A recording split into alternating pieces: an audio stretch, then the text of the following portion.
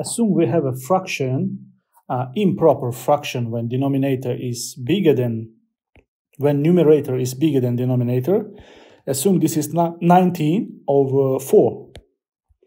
And since we have 4 inside 19 4 times, and it will be 16, and the remainder is 3, we write number 3, and denominator is staying unchanged. Another example is 50 over 7. And since we have 7 inside 50 7 times, and it will be 49, we write 7, and 1 is a remainder, and 7 is unchanged. Another example, 35 over 6. And since we have 6 inside 35 5 times, and it will be 30, we write 5, and 5 is a remainder, and denominator is unchanged. These kind of numbers are called mixed numbers. Mixed number, because we have a whole part in this number and fraction. For example, the first number by definition is equal to 4 plus 3 over 4. And 4 is a whole part and 3 over 4 is a fraction. This will be equal to 7 plus 1 over 7. And this is equal to 5 plus 5 over 6. So this is a mixed number with whole part and fraction. As I said,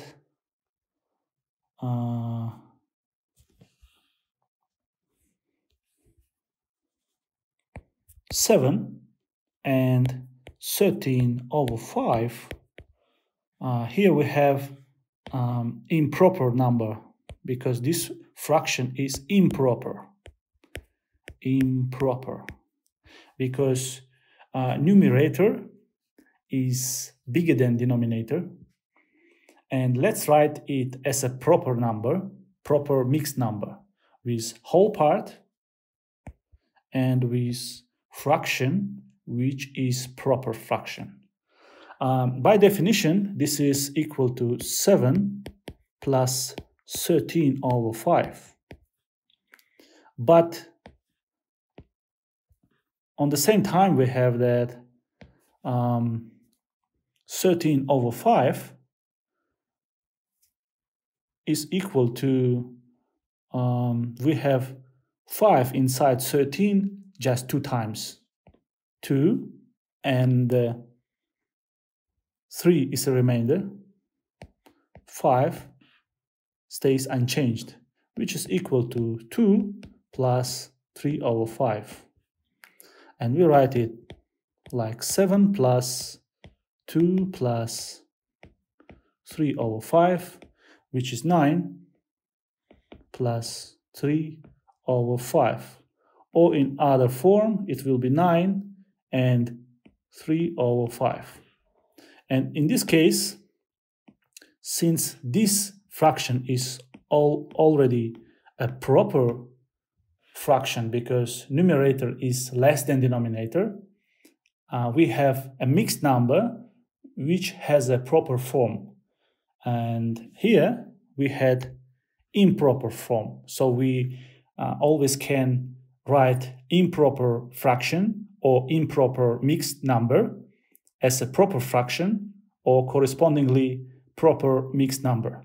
Another example is 5 and 18 over 5.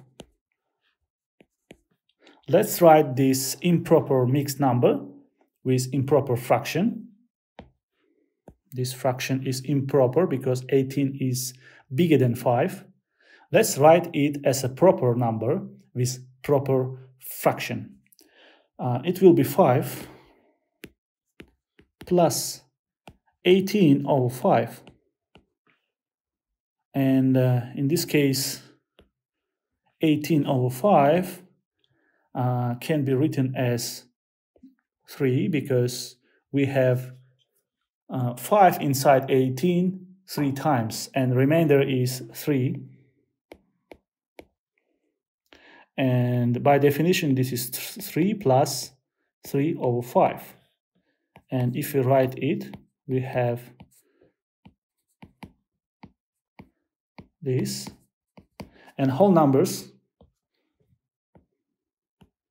we have that 5 plus 3 will be 8. 8 and plus 3 over 5. And in another form, it will be 8 and 3 over 5. That's all.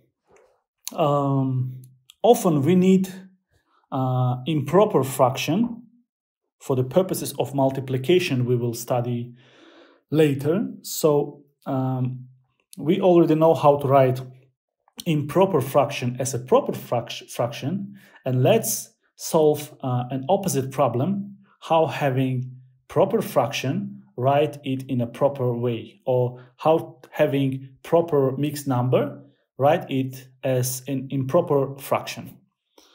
Examples. Assume we have 9 and 3 over 5. This is mixed number because we have a whole number and a fraction, and since in this fraction number 3 is less than 5, this is a proper fraction. That's why our mixed number is a proper mixed number. And to write it as an improper fraction, we perform operations. The first, we have to multiply 9 to the 5. 9 times 5 will be 45. And second operation, we write 45 plus numerator 3, and it will be 48. And result will be 48 divided by unchanged denominator. And that's all. And that's all. And 48 over 5, this is already improper fraction. So we can write proper mixed number as an improper fraction. Another example is 4 and 3 over 4. We multiply 4 to the number 4, it will be 16. And 16 plus 3 is 19. Denominator is unchanged. That's all. And this improper fraction, like this and this, will be further used for the purposes of multiplication of fractions. It was everything I wanted to talk about for this tutorial. Thank you very much for your attention. Like us and subscribe to see new videos on Open Math Camp.